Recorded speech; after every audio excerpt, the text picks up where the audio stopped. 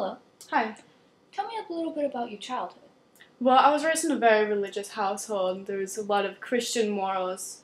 How do you think that has affected you, how you choose to follow the path of religion now? Well, I didn't exactly agree with her views, so I deviated and created my own community called Oneida, Little Utopia. And recently there has been a lot of religious changes going on, especially with the churches. Do you think that's changed your morals in Oneida? So I already believe that Christ came down to earth, and so there's not an afterlife. Tell me a little about the Oneida community. Well, our community is based off the idea that one woman to one man is derogatory to the female. So we join in communally and have communal sharing of everything, including children, actually. I heard about children being raised as a community, am I right? Mm-hmm.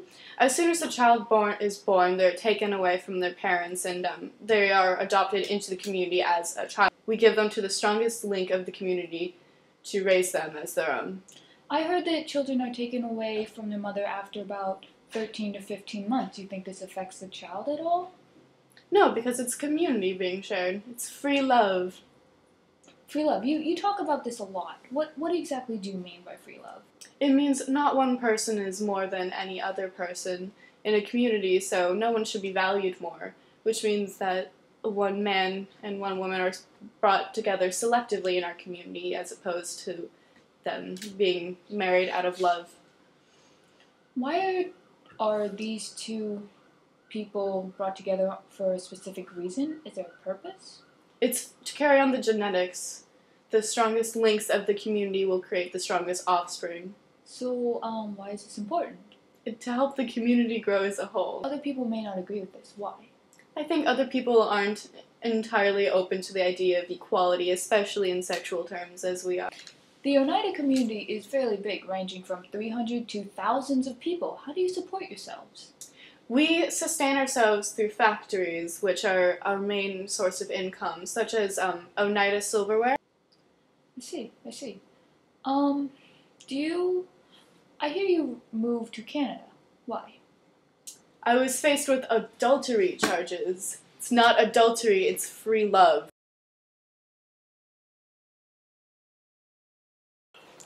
Henry Noyes was actually a very weird person. Very sketchy.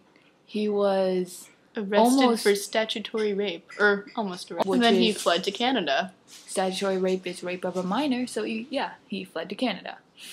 He was also charged with adultery, which he didn't believe was, anything bad. Laws at the time were not with his morals. It's not rape if it's free love. Just a little extra.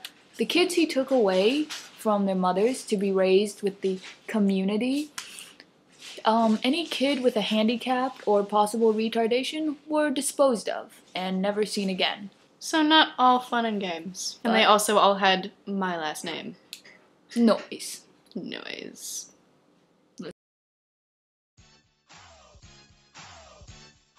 Almost for statutory rape, or almost arrested. Almost. That's why he. It's not adultery. It's free love. Hello. Tell me a little bit. Or should just not say.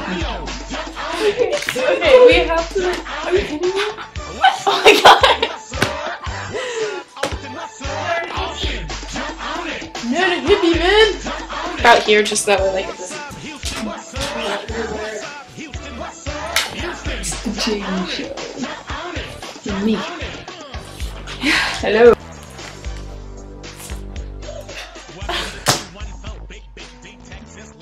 Alright, next.